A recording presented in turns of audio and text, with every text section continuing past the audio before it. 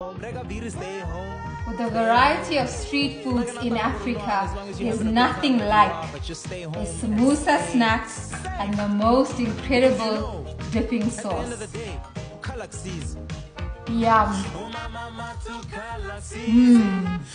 Salt's secret sauce is not a secret anymore. To your hot oil, add half a teaspoon of mustard seeds, chili flakes, and half a teaspoon of Kashmiri chili powder, followed by a quarter teaspoon of turmeric.